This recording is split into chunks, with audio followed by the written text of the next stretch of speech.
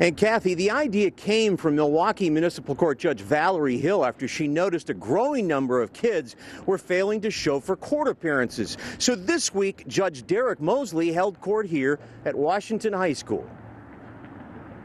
I would have a juvenile calendar of, let's say, 60 juveniles scheduled, and maybe 15 would show for the court date. Milwaukee Municipal Court Judge Derek Mosley says with fewer and fewer kids taking court seriously, it's time to take court to the kids, to correct them early on. The kids that we're seeing, they were at school. Like I told you, 53 kids, they were in the school.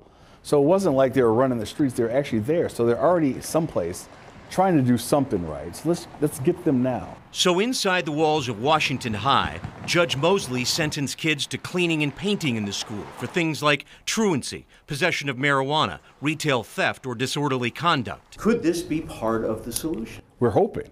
That's why we did it. We're hoping this is part of the solution. Milwaukee Mayor Tom Barrett thinks the idea can work. When we see young people who don't honor the law or don't follow laws, it's sometimes because they don't have the understanding of how important it is. I think, again, they're taking it to the school, they're doing it in a serious way, but in a way that I think the kids can better relate to.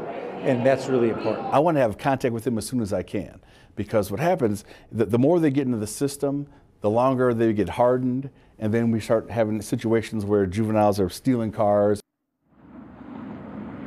And the judge said out of the 53 students that he saw here yesterday, only one, as he put it, freaked out and left. So they'll see him next month. So for the time being, 3 judges will hold court once a month here at Washington as well as Pulaski and Madison high schools. Live in Milwaukee, Terry Sater, WISN 12 News.